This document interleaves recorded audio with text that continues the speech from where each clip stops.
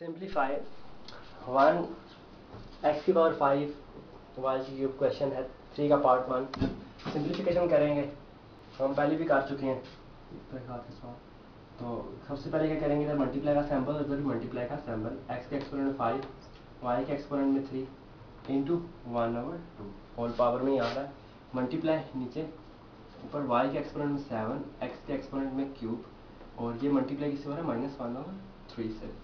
1/2 को 1/5 से मल्टीप्लाई कर देंगे और 3 से मल्टीप्लाई कर देंगे एक्सपोनेंट में। एक्स के एक्सपोनेंट में 5 इंटू 1/2, इसे हम 5/2 भी लिख सकते हैं। वाई के एक्सपोनेंट में 3/2, इस तरह इसे मल्टीप्लाई हो रहा है। वाई के एक्सपोनेंट में 7 इंटू 1 -1/3 एंड एक्स के एक्सपोनेंट में 3 इंटू -1/3।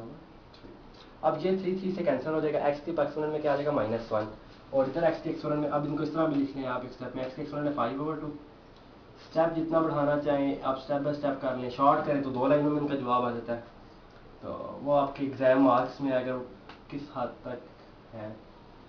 अच्छा, इधर मल्टीप्लाई बाय वाई के एक्सपोनेंट में 7/3 एंड एक्स के एक्सपोनेंट में -1। बेसिस सेम हो, हम उनको पावर्स को ऐड या सब्ट्रैक्ट कर सकते हैं। तो क्या करूँगा, मैं बेसिस इकट्ठी कर लूँगा 5/2 एंड एक्स के एक्सपोनेंट में -1, क्योंकि इनकी बेसिस सेम है।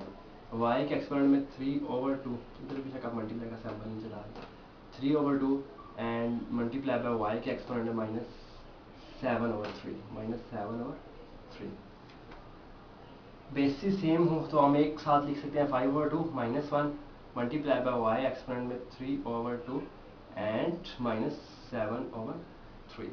अच्छा, अब क्या किया जा सकता है, यहाँ से अगर एलसीएम लो 2 एलसीएम आ जाएगा तो ये x बन जाएगा।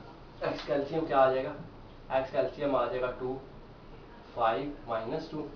इसी तरह मल्टीप्लाई होके इधर क्या आ जाएगा, इसका एलसीएम आएगा 6 और ऊपर आ जाएगा 6। एलसीएम 2 और 3 2 6 3 से 9 और इस साइड पे आ जाएगा 14। 9 7 2 मल्टीप्लाई कर देंगे 14। 5 -2 क्या होगा 3, तो x क्या आ जाएगा, x आ जाएगा 3/2 और साथ y क्या आ जाएगा, 14 में से 9 निकल जाए 9 तो ये आ जाएगा -5। अगर 14 बड़ा है 9 छोटा है तो बड़े का साइन आता है, प्लस माइनस से आप सब्ट्रैक्ट करते हैं, तो सब्ट्रैक्ट में -5/9। तो ये जवाब आ चुका है x के एक्सपोनेंट में 3/2 और y के एक्सपोनेंट में -5/9। ये है आंसर। तो सिंपली हो चुका है। इसका नेक्स्ट पार्ट की तरफ चलते हैं।